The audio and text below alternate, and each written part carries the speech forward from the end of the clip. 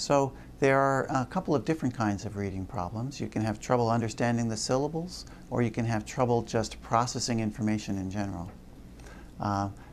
The patients in this study had problems with both the analysis of word bits as well as general processing of information in general, but they especially had trouble with the kind of rapid processing that you need in order to be able to read well.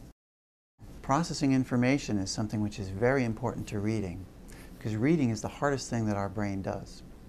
Reading is one of the last skills that we achieve when we're growing up.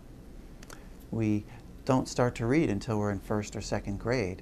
And of course, it's much easier to learn to walk because we start to walk when we're only about a year old. It's much easier to learn to talk. We start to talk when we're only about 2 years old. But reading requires that we synthesize so many of the different activities that we've developed over the first 5 or 6 years of life. And it demands that we use many different parts of the brain at once. The visual part of our brain, the eye movement part of our brain, of course the linguistic part of our brain. So reading requires a tremendous amount of processing. We have to see the words, we have to parse them, we have to sort them, we have to understand them, we have to synthesize them into concepts.